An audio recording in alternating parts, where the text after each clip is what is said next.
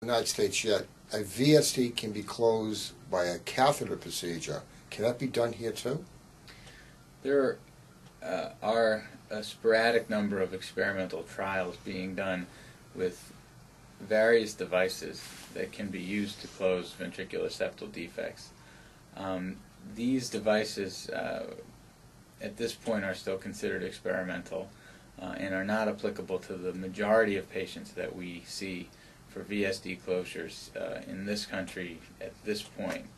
The main reason for that being the fact that we tend to operate nowadays on children when they're smaller and smaller with ventricular septal defects at stages before the heart has become enlarged and sustained any significant damage from the fact that there's a hole there, and also the fact that the ventricular septal defects themselves are commonly very close to the heart valve structures, and the devices can injure the heart valve structures by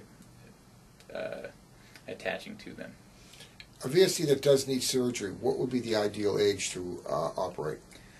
The ideal age for closure of a ventricular septal defect depends upon the clinical condition of the patient, but in most cases it occurs between the ages of 3 to 6 months. From a surgical standpoint, that's a very ideal age for handling that problem.